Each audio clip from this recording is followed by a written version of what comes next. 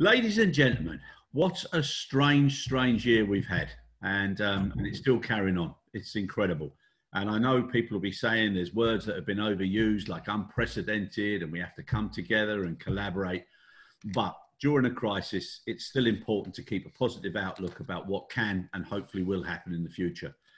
And to remain positive in these times is a skill in itself. Now, I'm happy to say, as per last year, we've got our chairman, Des Vertannes, a very positive man, no matter what happens. And he's going to do the opening. So again, the concept of this year's conference is from crisis to care. And we've put together a lot of people who genuinely do care. And I'm pretty sure that when you see their sessions, that will be endorsed. And we're also looking at genuine collaboration, not the word for the sake of using the word, but genuine collaboration and initiatives.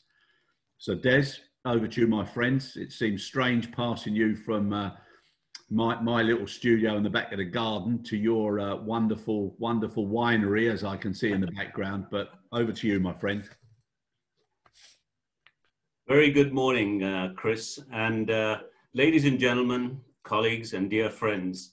As Chris has indicated, it's a very strange year this year to be able to talk to you and address you from a remote and virtual perspective. But we all know the extraordinary circumstances that have unfortunately confronted all of us as human beings, but also how it's devastated our industry. What I do want to say is that I'm delighted that we're going ahead with the ACHL as a digital event this year.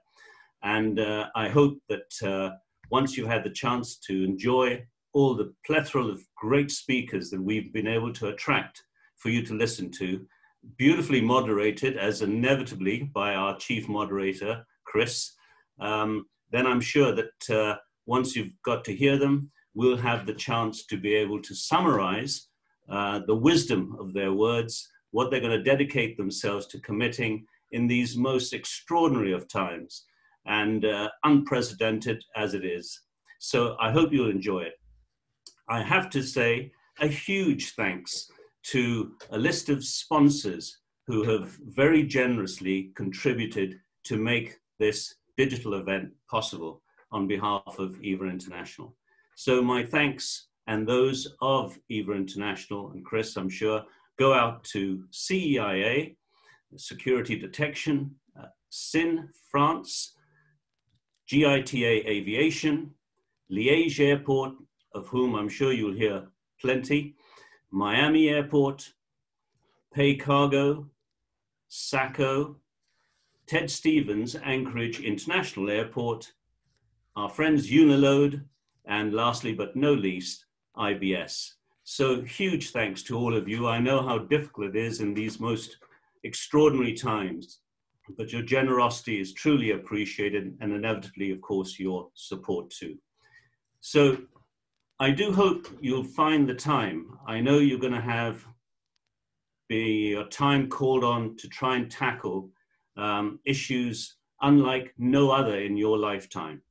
But once you've begun to hear what is going to be shared with you, and I certainly am looking forward to my session with Stan Raitt, which Chris will moderate.